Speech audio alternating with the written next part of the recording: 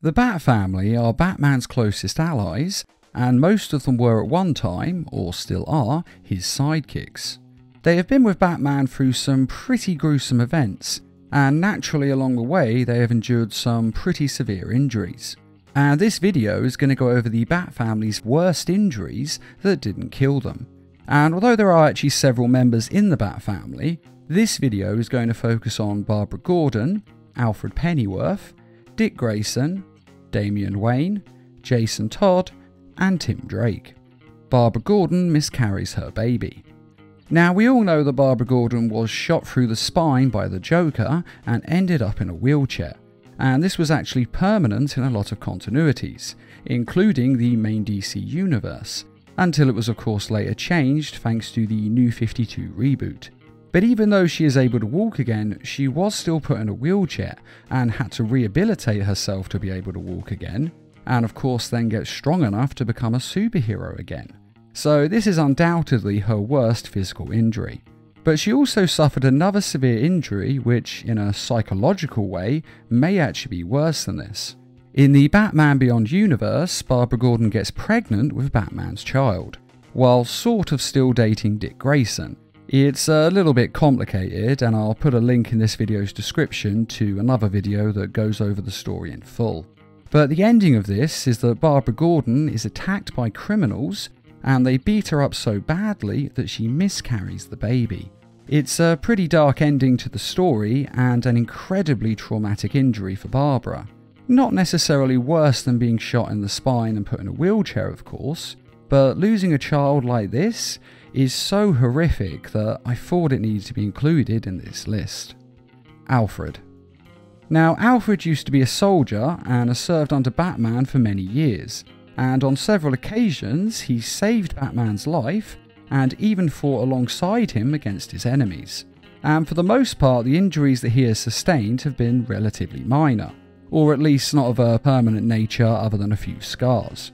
But all that changed in Batman Endgame, when the Joker broke into the Batcave and faced off against Alfred, who did have a shotgun, but sadly the Joker was able to sneak behind Alfred and chop his right hand off with a cleaver.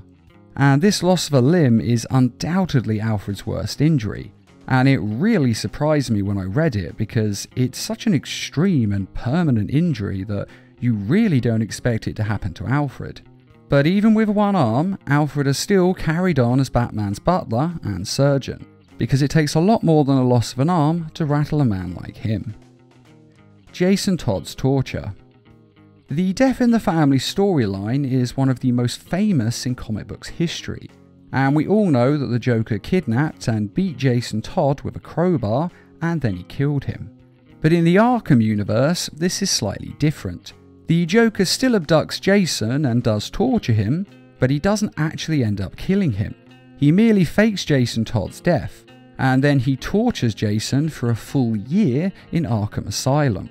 Jason is tied up with barbed wire, so he is always in pain, and it gets worse every time he tries to move, so if he tries to untie himself, all he's doing is jabbing himself with the barbed wire.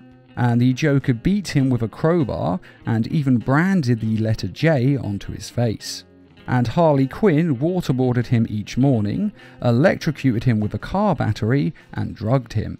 And the Joker also used to let the rest of Batman's rogues galleries have goes at torturing Jason, bruising him, cutting him, and breaking God alone knows how many of his bones.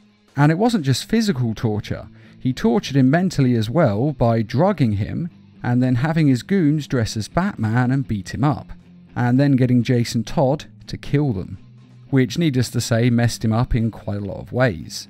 And he also let Jason know that Batman had gotten a new Robin and basically replaced him, and after going through enough of this, the Joker eventually broke Jason, and Jason not only rejected Batman, he flat out hated him. And Jason was even ready to tell the Joker Batman's identity, but the Joker shot him just as he was about to tell him, as the Joker doesn't care who Batman is.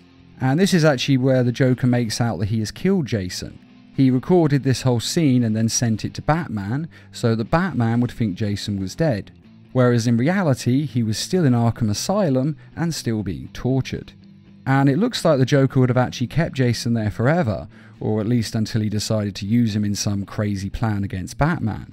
But fortunately, Jason Todd was eventually able to escape during the Arkham Asylum game events. He did this by getting help from Deathstroke.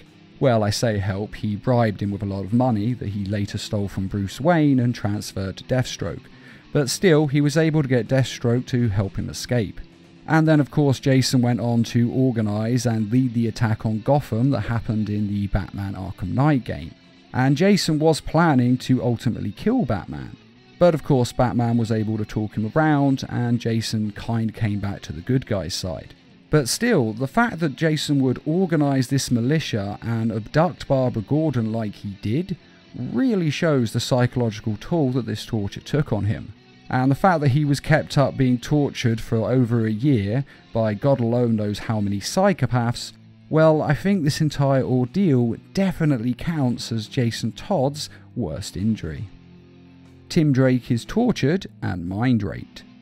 Now, Tim Drake has suffered a lot of injuries over the years of being a hero, but I think without a doubt his worst injury was in the Batman Beyond film, when he is abducted by the Joker and tortured for weeks, using powerful electric shocks and a series of different chemical injections, along with regular beatings, I imagine.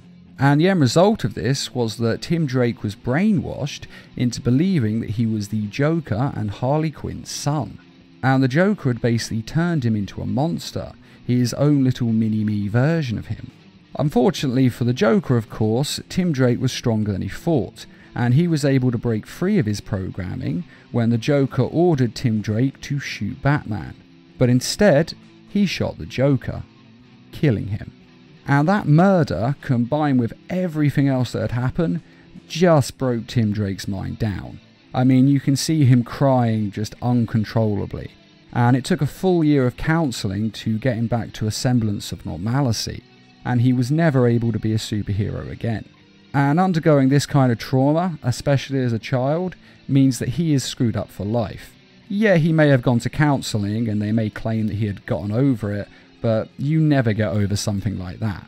All you can do is manage this condition because it will reoccur, there will be incidents, and he is going to have trauma forever.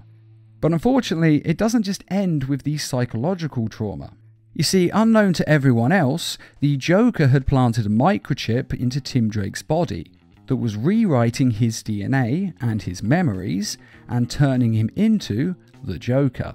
And in this state, he turned into the full-on evil Joker and killed a lot of people, even taking control of a government laser satellite and blowing up people in their homes in a chase after Batman Beyond. Now, eventually the new Batman was able to destroy the microchip and return Tim Drake to normal.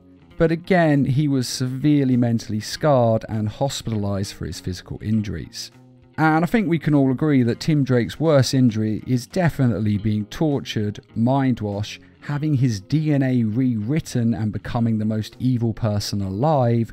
Well, come on, that is a pretty bad injury. It's the kind of thing that full-on scars you for life. And Tim Drake will never fully recover from any of this and never be anywhere near the person he once was. Dick Grayson loses an eye. Like Batman and Barbara Gordon before him, Dick Grayson has also had his spine broken, and the worst such incidents occurred in the Batman Beyond universe. In this world, Dick Grayson and Batman go their separate ways and don't work together for a long time. But then they go out on a team-up mission, and Batman ends up accidentally using his cape to block Dick Grayson's line of sight. Now, this is an amateur move that he would never normally make, but Batman had gotten used to working solo and wasn't thinking of his partner. And so all the bullets went straight through the cape and they hit Dick Grayson, riddling him with the bullets. And one of these bullets gets stuck near his spine, and he even lost an eye. Now, Dick Grayson does manage to be able to walk again after months of rehabilitation, but still, it's a very serious injury, and Grayson was never the same again, both mentally and physically. And throughout all of his recovery, Batman didn't visit him once. And when Batman eventually did see him again, all Batman said to him was, "Do you need a new uniform?" No apology for blocking his line of sight, not one word of concern asking how he is or how his recovery went. No, he just asked about his wardrobe. It was the final nail in the coffin of their relationship, and Dick Grayson never spoke to Bruce Wayne again. And due to his injuries, he even had to stop being a hero. So I would say that this is definitely the worst injury that he has ever received. Though I do have to say, of course, that the Batman Beyond universe was later retconned, and all of this was scrapped, so their relationship and the reason he stopped being a hero are very different. But originally, this is how the story went. Damian Wayne. Now, Damian's worst injury is without a doubt when he was hit full on by Darkseid's Omega beams in the film Justice League Dark: Apocalypse War. The only problem is, I did say that this video is only on injuries that didn't kill the Batfamily. But the thing is, Damian did kind of survive this, as Raven was able to heal him. So this could count either way, but it's up for you to decide if this is his worst injury that didn't kill him. But there is also the time that he was fighting Blue Beetle in the film Justice League vs Teen Titans. Now, Damian had just joined the Teen Titans team and was acting like an alpha male jerk, basically trying to assert himself as the dominant one of the Titans and needlessly antagonizing and starting fights with the other Titans, and acting like an entitled, selfish brat. And to the credit to the rest of the Teen Titans, they did hold back as much as possible. But of course they eventually broke, and Blue Beetle lost it and fought Damian Wayne one-on-one. And though Damian was able to defeat Jaime Reyes, Blue Beetle's Scarab didn't hold back, and it lashed out and hit Damian with a plasma blast to the face. But luckily for him, Raven was on hand to heal him, otherwise he would have had one hell of a scar on his face, and maybe even died. Now, I think that he would have survived this blast without Raven's help, so I think this does count.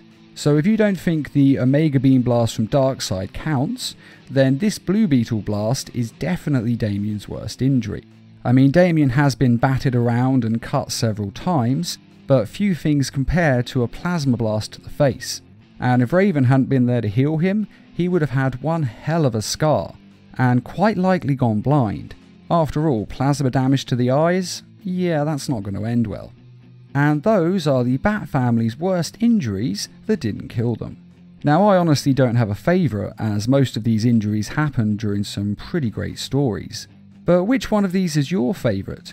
And are there any other injuries the Batfamily have endured that you think are worse and should have been included in this list instead? Be sure to let us know in the comments, and I'd just like to quickly remind everyone that we have some merchandise available on our store, and to say thanks to all of you who have donated to the Needle Mouse Productions page on Patreon. And as always, thanks for watching, and feel free to subscribe, share, like, and comment.